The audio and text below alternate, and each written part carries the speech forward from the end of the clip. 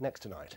It's bad enough, surely, that Damilola Taylor's father has been told that one of his son's killers has been sent back to prison for breaking the conditions of his licence. Worse, that he only heard through the media.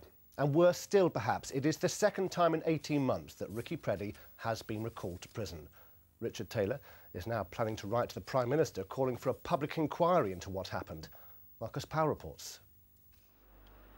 Child killer Ricky Priddle, jailed not once, not twice, but 3 times, is back behind bars again tonight for the killing of Damilola Taylor.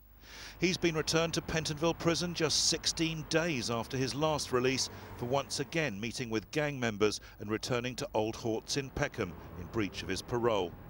Ricky and his brother Danny were jailed for 8 years in 2006 for the manslaughter of Damilola Taylor. The schoolboy was last seen alive outside Peckham Library before being confronted by the Priddles just minutes later in November 2000. Damilola was stabbed in the leg with a broken bottle and died in a stairwell as he tried to run home. The brothers were part of a gang known as the Peckham Boys, but it took years to bring them to justice.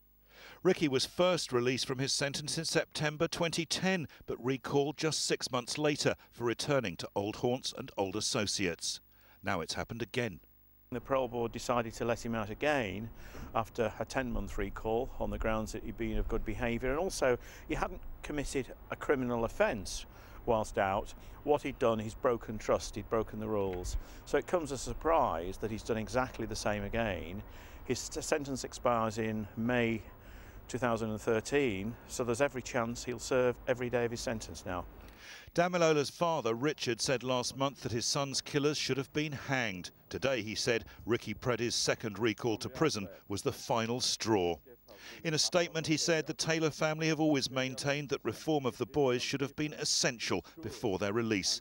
They knew nothing but the life of the street, so would have little chance of creating new lives for themselves unless this was the case. The only way lessons can be learned, they added, is if the people running the system are held accountable for this failure. Ricky Priddle is now likely to serve out the 15 months remaining of his sentence, but Damilola's family want a public inquiry, as neither brother has ever shown any remorse. Marcus Powell, London Tonight. Still to come on tonight's programme, a new punishment for people